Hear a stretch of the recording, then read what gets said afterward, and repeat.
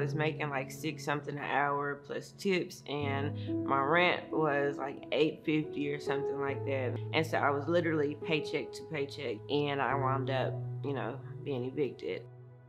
I tried to hold on to them, to my children. So I thought the best thing to do was to temporarily place them in foster care. I felt empty. I felt like the only title that I've actually ever had been taken from me.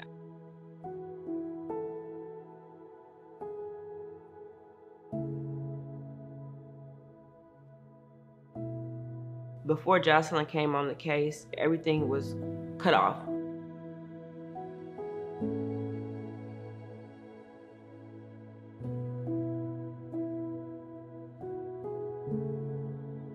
And she would say, Miss Jocelyn, I won't ever disrespect my mother.